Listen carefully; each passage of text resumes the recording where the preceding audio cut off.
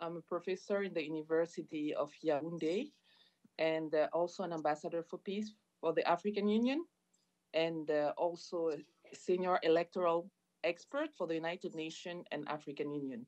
So I'm very pleased to be with you today because we are going to have a great conversation with the African filmmakers and academics that we are. So everybody, are you there? Yes, we are indeed. Thank you. Good. So today, as participant, we have Samira Vera Cruz from Capo Verde. We have Jean-Pierre Bekolo from Cameroon and Emeka from Nigeria. So I will more than happy for you to introduce yourself. And then we will go with the focus of the day because our conversation and discussion will be about cultural identity and ownership, reshaping mindset. It's a 1 hour conversation. So I think we will take like 5 minutes for each participant to introduce itself, and then we'll go deeper into the debate, if you all agree on that.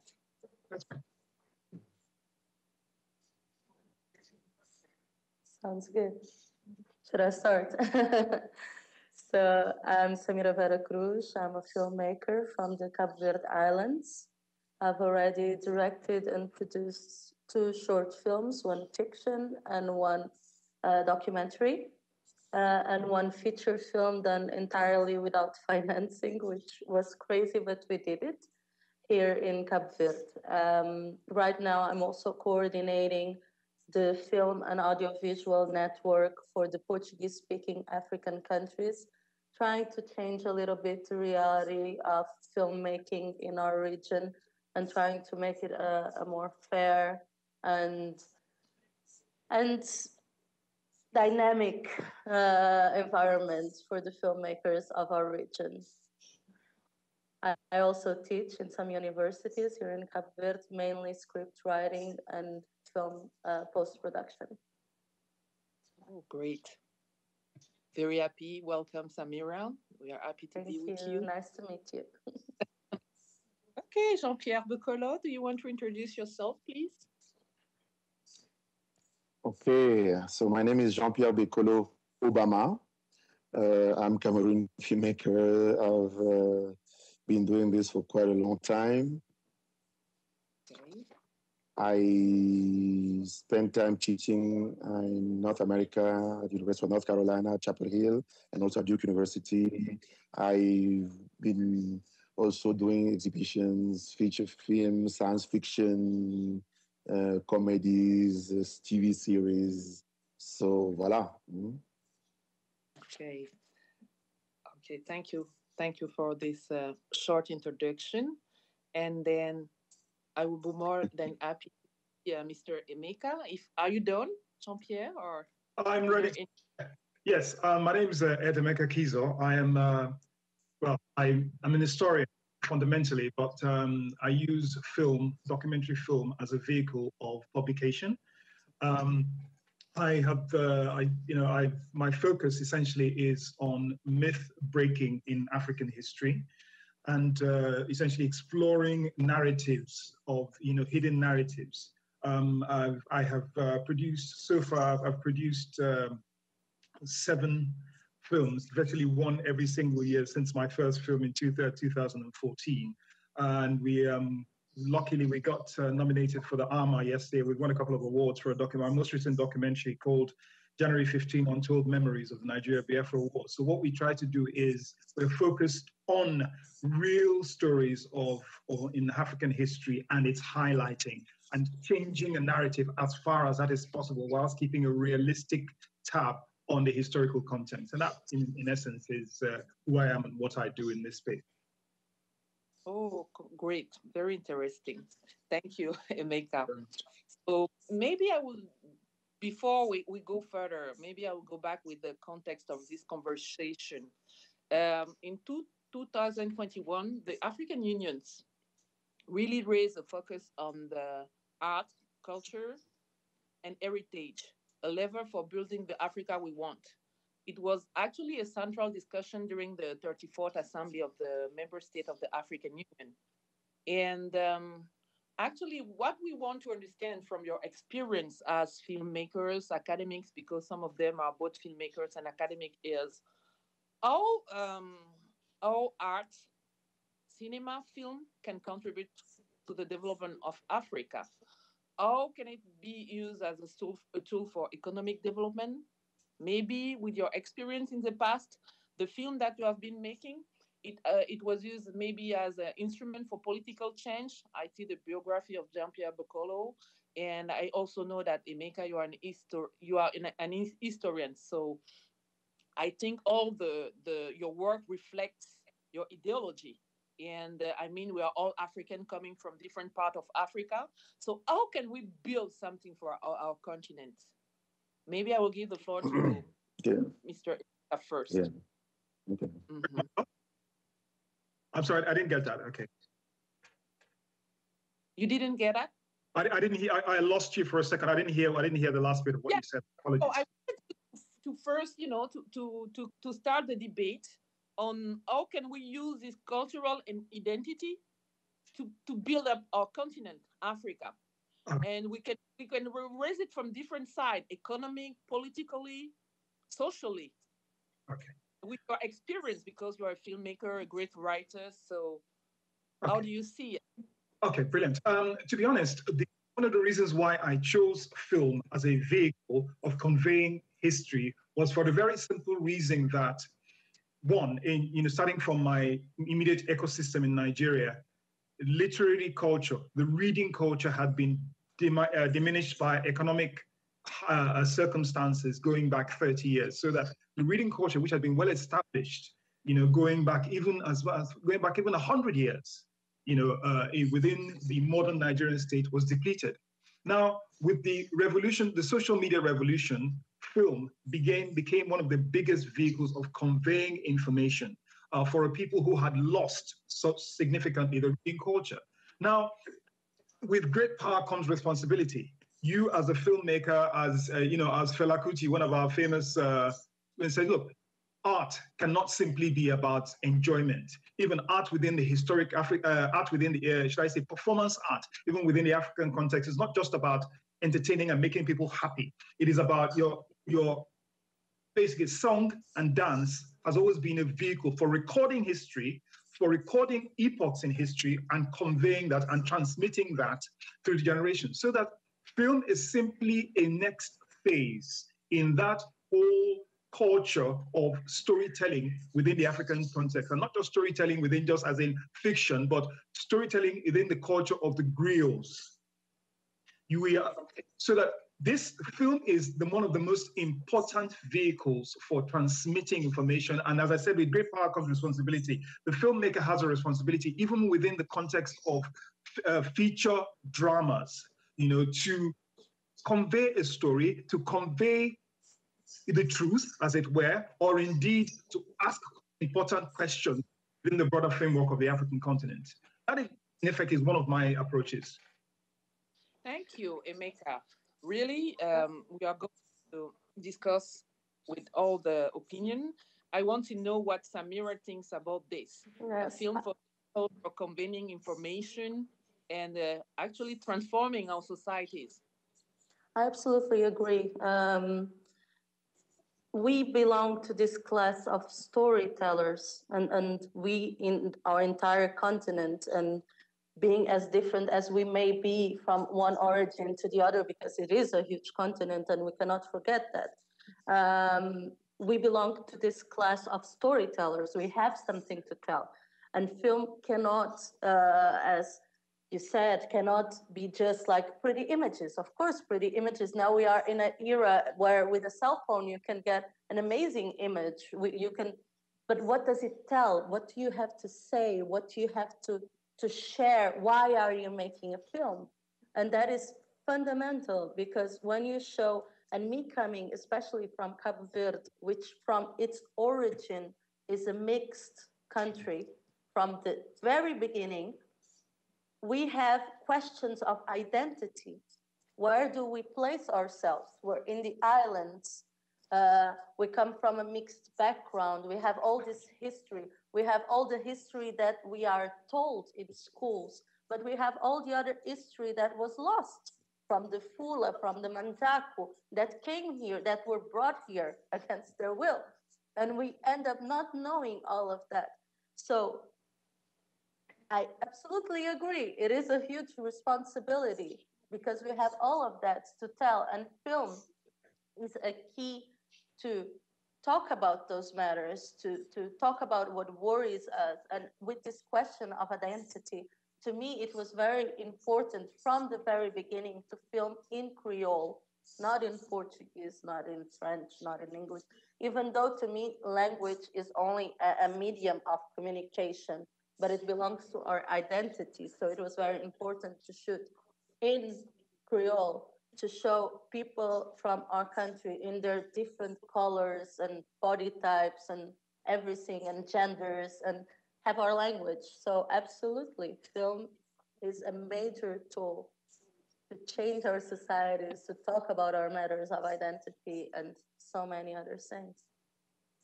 Okay, Samira, thank you for Yeah. sharing your enthusiasm as a storyteller. And for now, we all agree. So maybe Jean-Pierre will give us a different insight or on this question of Um, film as a vehicle for conveying information. okay. What do you think? Okay. Thank you, Felicite. So what I want to say first is that, okay, maybe because I was the first African to make the first African science fiction film. Science Wow. fiction is about speculation. It's about asking the what if question, meaning opening what is not there yet. So when you ask the what if question, you are creating a reality that is not there yet. So the big question for the future and for our youth is how can we get something we cannot see?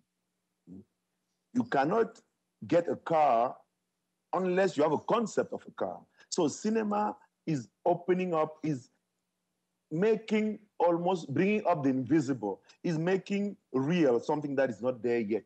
So I kind of feel that our youth and our people are prisoner of the reality. Meaning, and when we know that reality doesn't exist really, we kind of, with our belief in reality, crystallizing it, making it happen, while reality is just an illusion. So I think in that sense, cinema has this potential of helping a new generation to project itself in an Africa they wish to have. Another point is that, um, and that's a new concept I've been working on for the last 2 years. I call it healing cinema. It was before Corona, so it's nothing to do with the pandemic. So healing cinema, uh, because we as Africans have lived the trauma of colonialism. If you just take the case of the idea of bleaching, bleaching is actually clearly proving that have a shame, we are ashamed of ourselves, we are ashamed of our blackness, and bleaching is such a big phenomenon on the continent. So cinema can deal with those kind of issues, meaning anything that has to do with low esteem, low self-esteem. We in fiction film, we create characters people identify with and would like to kind of be like them or look up to.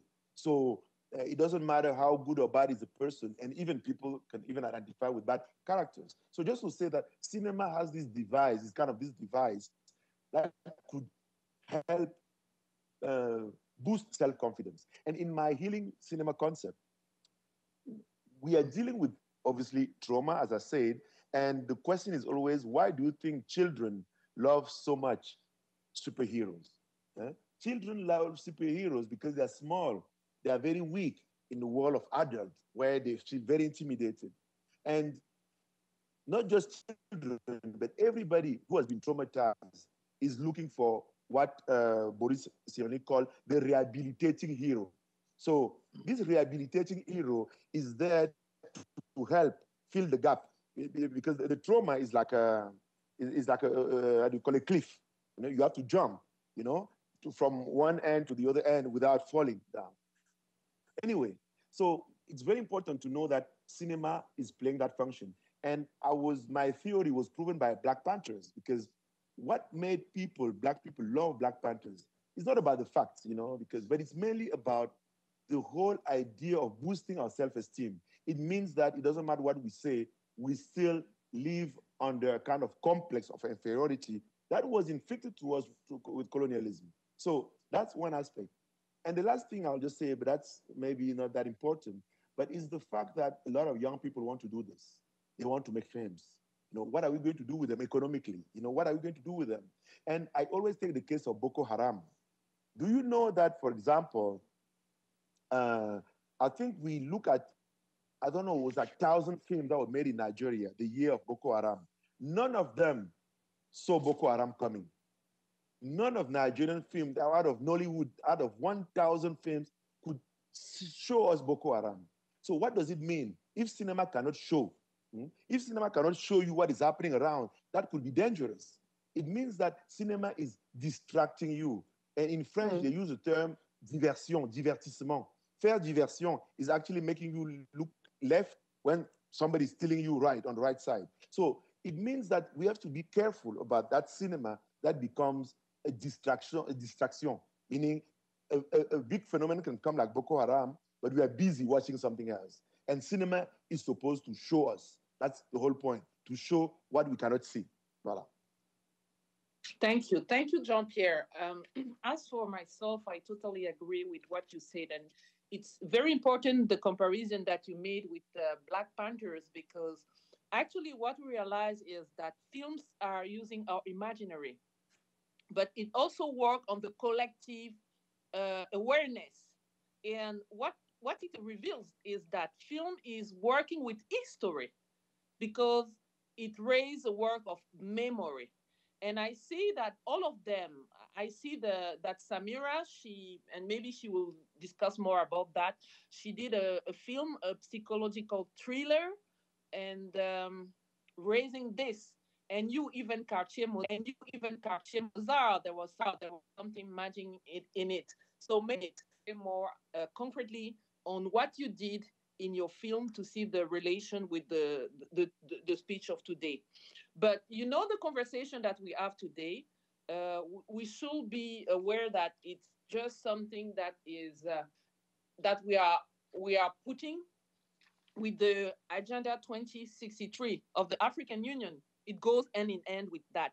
And in this agenda, it's very simple. The AU aspiration is to promote self-freedom, progress, and but we are into that since the 1960s, which means after les indépendances, as we said in French. So now, concretely, because the first part of our debate was a bit like abstract with nice view on how you see your image and your universe. But now let's try to go to the point on how can film can play a crucial role to catalyze the socio-economic development. Because you filmmakers, you're organizing, maybe you're participating to festivals that are creating jobs, because we need jobs to progress.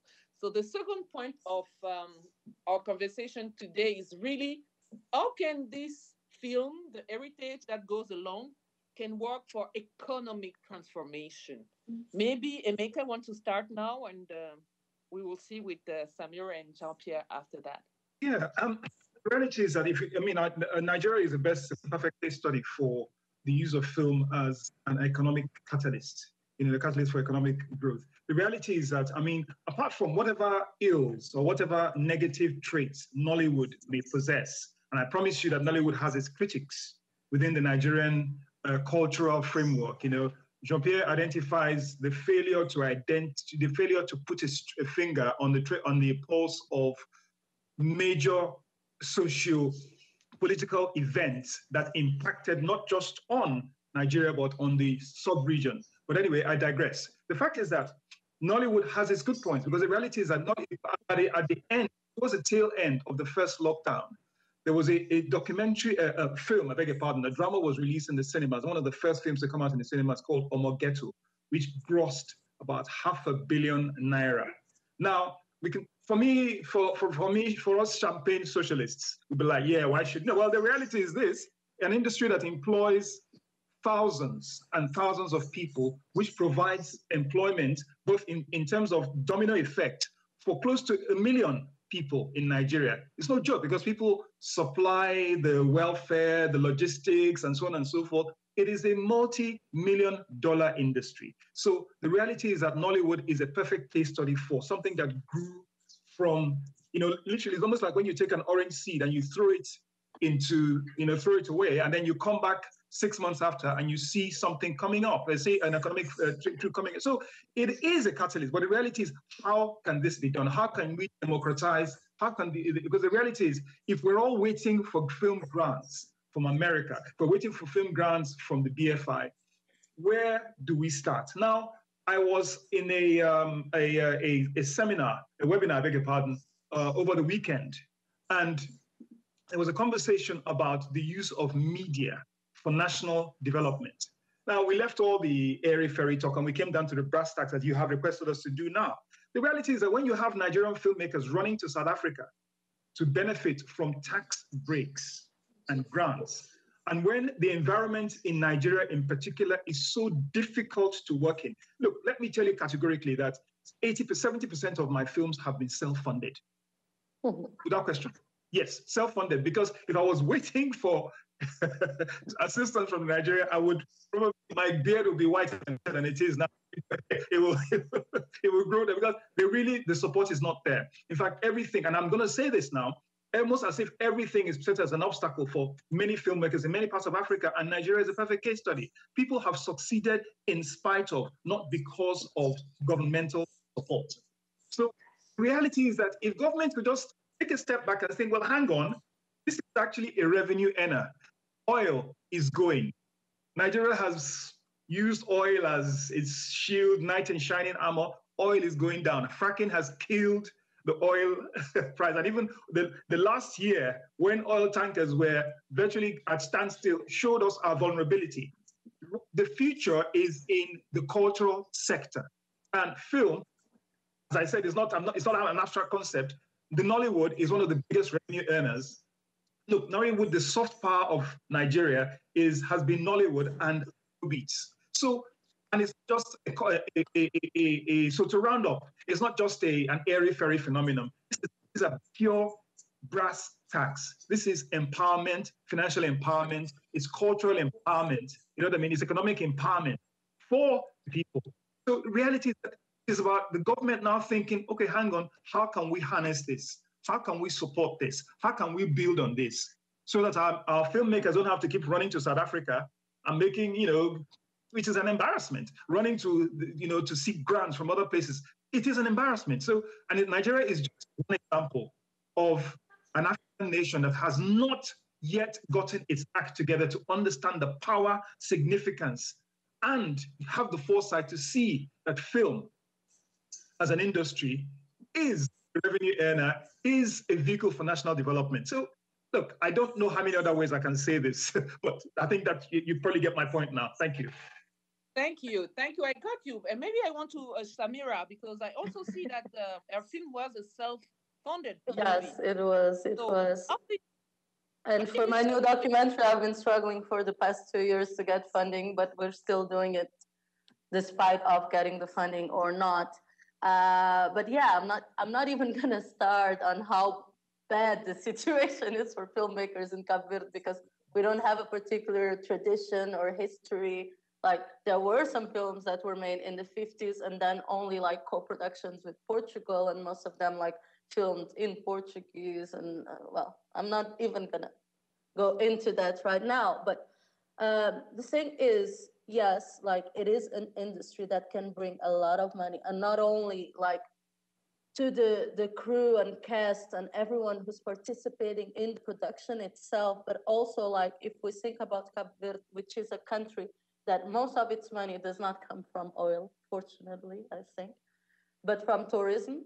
It also attracts tourism, like a different kind of tourism, not only like the resort kind of tourism that you go into a hotel and you don't actually see the culture and tradition from the country, but it opens up the country to a different kind of visitors. And being islands, that is very important to us, this exchange between us and the rest of the world.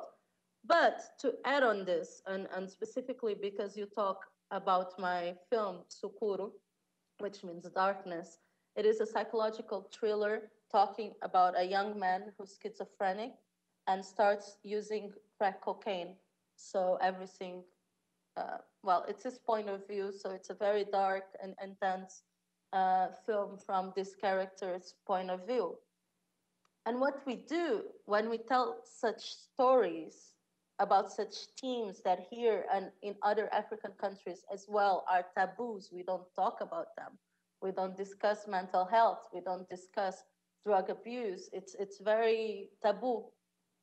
And but it does exist. You have young people and not only getting lost in those problems. So when you talk about that, when you open up the discussion, when you start actually finding solutions for that, you're also having an impact in economy because you're helping out generations of people that could be lost in issues that we are not talking about yet.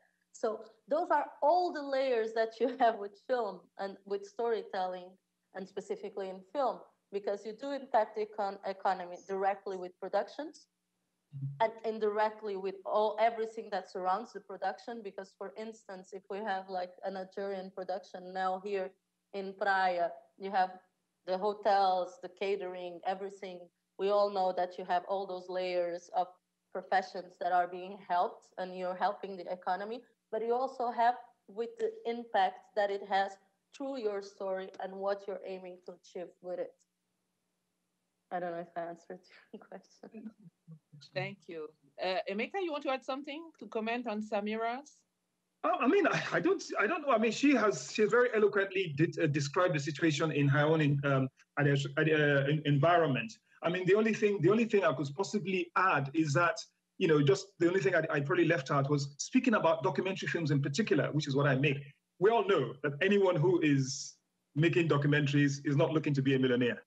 That's just a fact, you know what I mean? Making documentaries, just relax, you know, pretend to be a socialist or a communist and live and go through life the way it is. But the reality is that it does not have to be a loss leader, because documentaries in particular are within this context of storytelling, storytelling within the African context, an important vehicle for conveying information. So the sooner we start to wake up and support filmmaking, so I mean, towards at least whatever outcome, be it financial, be it otherwise, that come from it, then, you know, the better for us. But when? Who knows?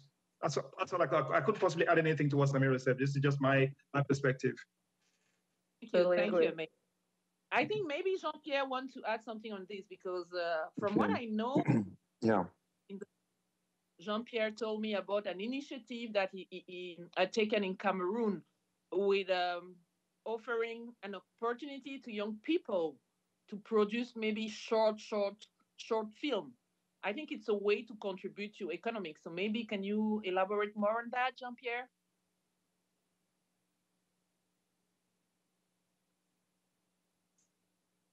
The connection is breaking. I didn't hear exactly the initiative. No. Which one are you talking about? There are many initiatives. So talk about it in Cameroon, open a place, and your aim was to allow young people to produce very, very short film. I'm not a specialist, but for me, it's also a contribution. Okay. Mm-hmm.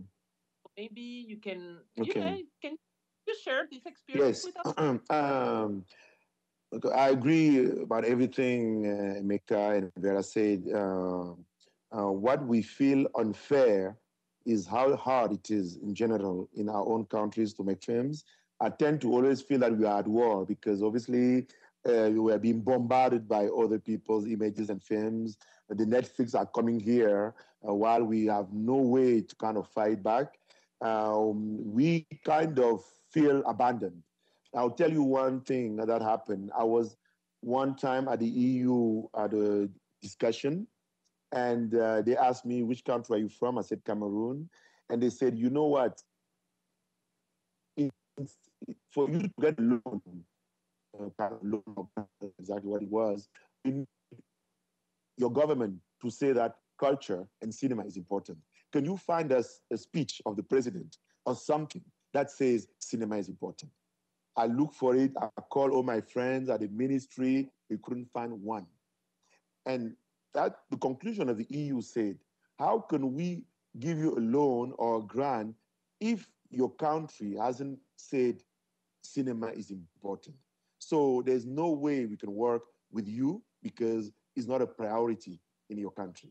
So that's what you hear all the time. It's not a priority. And as Emeka was saying, how much employment is producing, like Nigeria is a really interesting case study. I think Nigeria passed South Africa based on cinema. Nigeria became the number one African country because in economy because of cinema. So I think it's very important when you look at the context here, every initiative is kind of private, and it's always backed by the West. The initiative you're talking about, actually now, I have to go because I have 20 participants right now, because we decided to adapt African books into films. So because we realized that the level of literature is very high and the level of cinema is very low. And we feel that cinema needs, fiction cinema, obviously, fiction films, needs to kind of tap into this potential of literature. So, and this initiative, unfortunately, is funded by the French. Another initiative, which is related to Black Panthers, is called Fumban is Wakanda. Fumban is this town in the west side of Cameroon that where you had a king who invented an alphabet that many people say is much better than the Chinese one. So when you watch a film like Black Panthers, where they kind of dreaming of having an African country with its own alphabet, it's not a dream, it happened. So the future we're dreaming about is in the past, and we don't really promote all these things. And it's very hard then to know that we live in a context where what is us, because culture is us. When I watch a film, and I remember this lady in South Africa telling me that I like watching Nigerian films because for the first time I can see people who look like me. I don't even understand what they're saying, but I would like to eat what they're cooking. It seems like their food is very good based on the film. So this is really what film does. And I think we don't really realize how much Nigeria has gained, in making us feel more African through these Nollywood films. We're so proud now to be being very assertive about our African identity, just because at a popular level we could see with these films that we don't have to wait on European films or American films to really, really identify with people who are not like us. So economically, I think Nigeria has proven it. Unfortunately, I wish the same thing that is happening with mobile phone, where they kind of organize the sector before the big company comes in, and we still have a local company.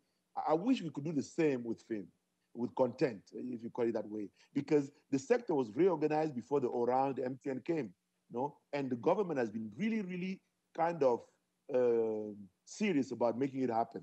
But in our case, we have been abandoned to ourselves. They leave the filmmakers, the musicians, just debating in some of the kind of organization where they kind of proving, everybody's saying, look, these people are not structured.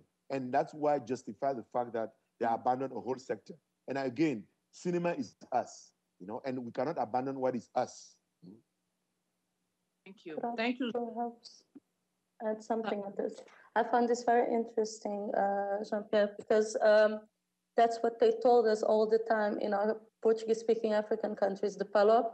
We kept on hearing, like, how can we fund if we don't even know how many filmmakers you have, if we don't know what your numbers are? And the thing is, like, quite recently, almost 3 years ago, we started the project, but now it's functioning better. We have the network for audiovisual and film from the PALOP. And it started with friends, like one filmmaker from each country. And we decided we got a small funding, again, from the EU, as you said. And we got the mapping. We gathered all the information. How many filmmakers do we have? we put it on a website. Of course, we struggle because it's something that comes from us. But now when they said, okay, we don't know how many you are, we say, okay, you have the information in the website, so you cannot continue using those excuses. And coincidence or not, last year we got our first film law in Cape Verde. So people are beginning to hear us, they have to. And then they say, okay, you're few. And then I say, okay, but we have a huge diaspora. So keep on, it's, as you said, we're struggling, but we punch hard. And actually, I'll just say something. But please, excuse me, I have to leave you in 5 minutes because these people are waiting for me. Can you excuse me? But I want to say something. Every country where cinema has developed, Canada, Quebec mainly, because Quebec has been fighting against the French, the English, Canada. You will see that they always have what they call a politique culturelle, meaning a set of law, like you're saying, Samira, a set of law that organize the sector, you know? But obviously, you realize that we wish that the African Union would actually join that whole thing and help if the state cannot do it. And we have an organization that is linked to the African Union. It's called the FEPACI, Fédération Pan-Africaine des Cinéastes.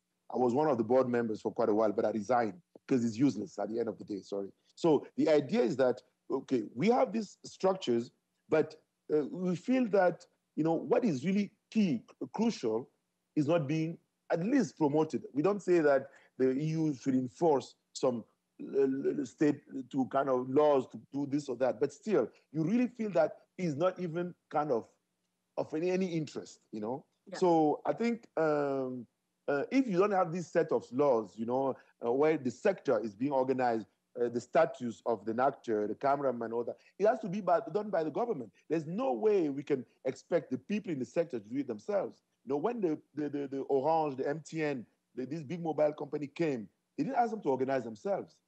The sector was organized, then they could come in, you know. And now in France and other countries, they're making sure that what they call the big five, the Google, the GAFA, the Google, the Facebook, pay tax to finance, you know, cinema, and it's working.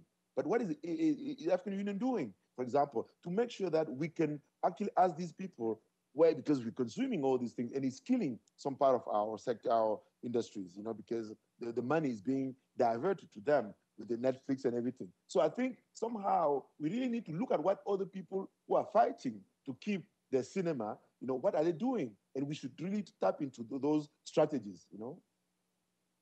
Thank you. Sure. Thank you, Jean-Pierre. Sorry, can I go? I'm sorry, they're waiting for me. So can I leave you? Huh? Maybe the organizer, yeah? If we can take a picture before Jean-Pierre leaves. Mm-hmm. Okay. I hope it's a nice picture. Huh? Maybe if you smile. I'm giving you my best smile. So. Okay, Samira, it was nice talking to you. I hope we do it again in Mecca. I hope to see you soon. And I invite you to Cape Verde. Okay. You must come to Cape Verde someday. I will, definitely. So just invite me. Yes, you can come. You can come. Thank you. Thank you.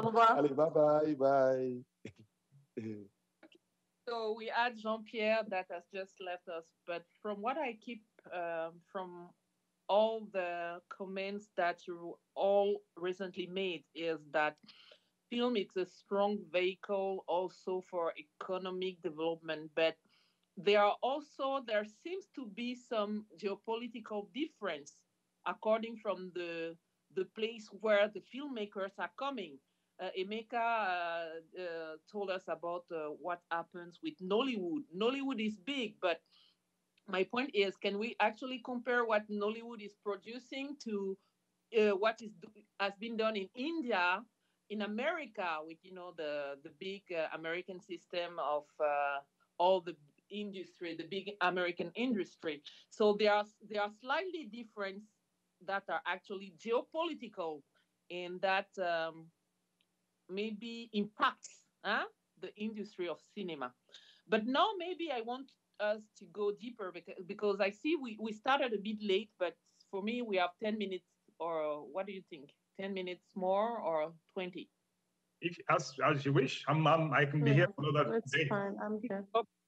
Because Jean-Pierre said something about the fact that sometimes the legal framework doesn't protect the industry of cinema. But there is, I'm a lawyer, and I know Emeka is also a lawyer. So there is a UNESCO Convention on the Protection and Promotion of the Diversity of Cultural Expression. And I think that film can be like rely to this convention. So I want us now to go much on cultural identity. So, what is cultural identity?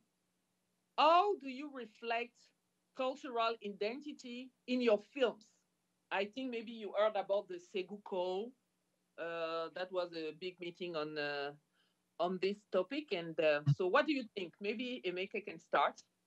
Yeah, I mean, to be honest, yeah, it's a very good point. To be honest with you, a lot of my work has been about the conversations on identity and the impact of either intrusions on that identity or indeed the should I say responses to restoring identity.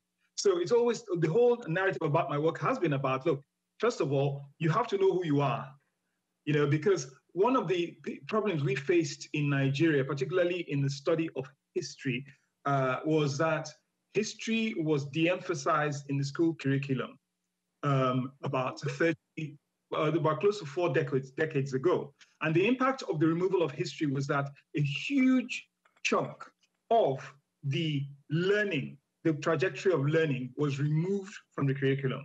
Now, even before that, the colonial curriculum was very much tailored towards achieving a particular aim.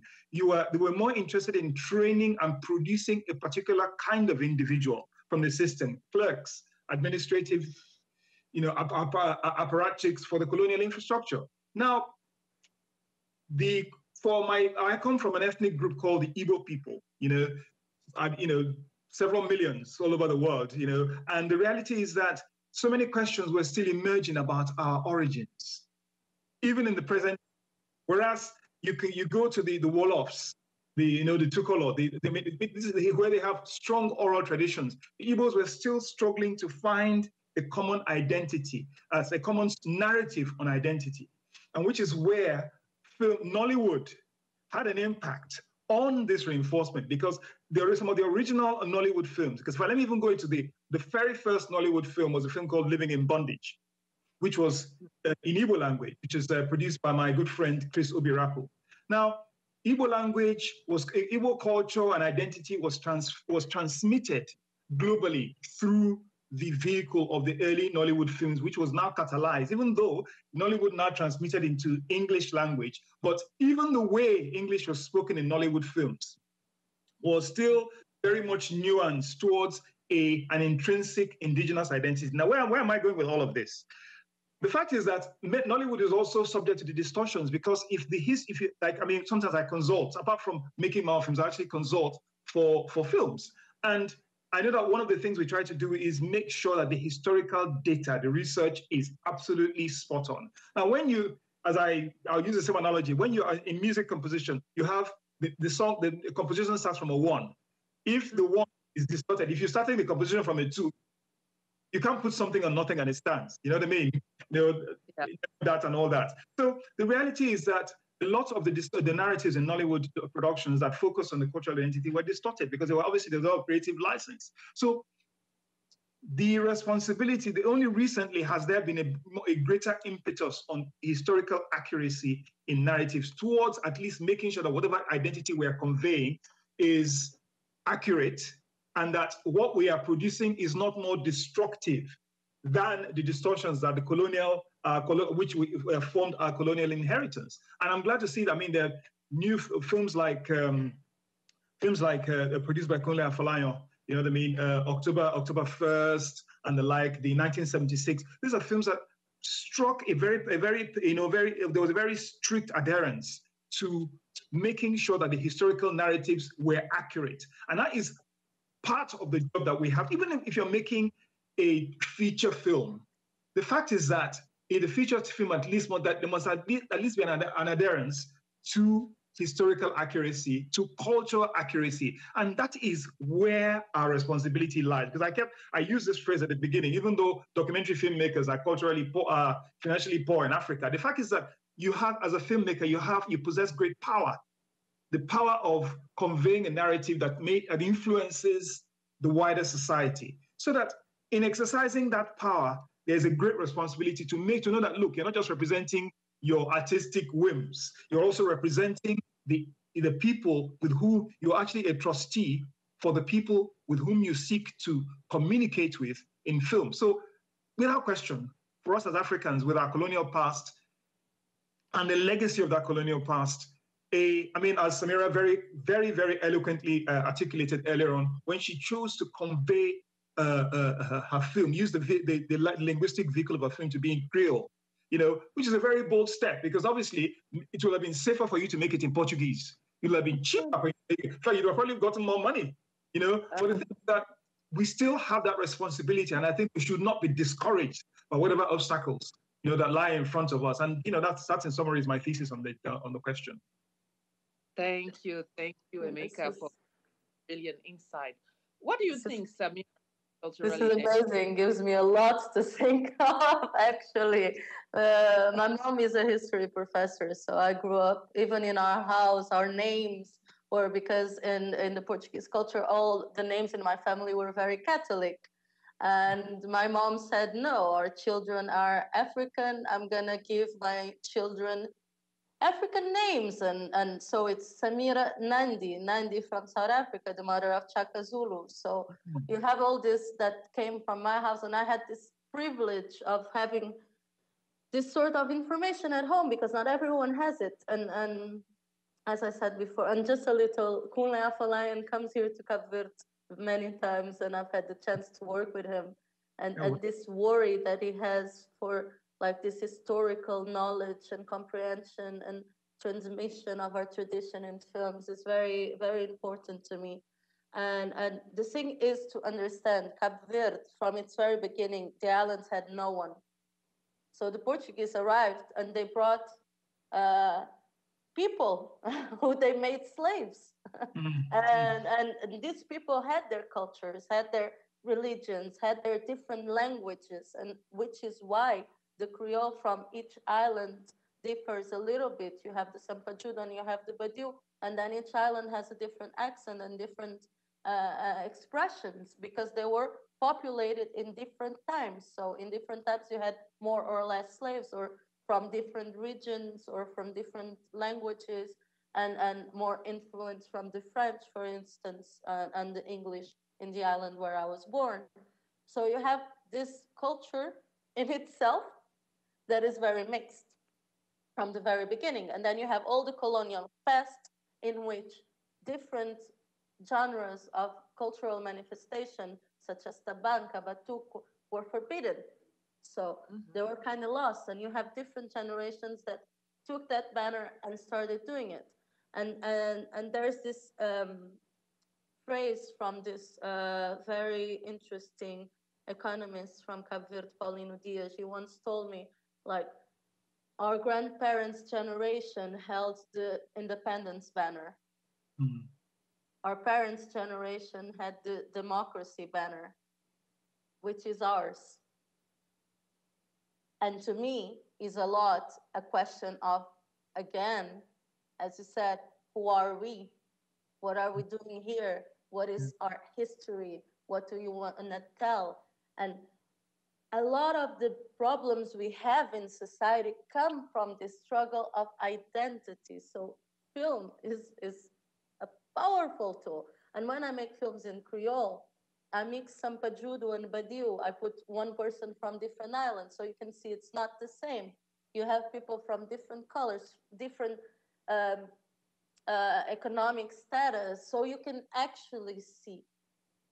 Because otherwise, like, I remember I once went to Portugal, and when I was looking for financing for Sucuro, I met this big Portuguese producer, amazing man, very nice. And he told me, oh, it's amazing that I get to meet you, because my dream is to film in Africa.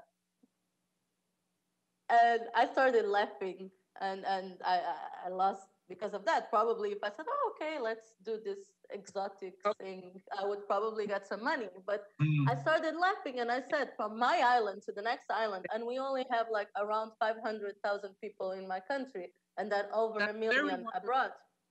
It seems that we are 2 minutes left. I'll wrap it up. So, just so interesting, but maybe in one second, is there any recommendation that we can make quickly, like something to improve the film as a pillar for sustainable development for Africa?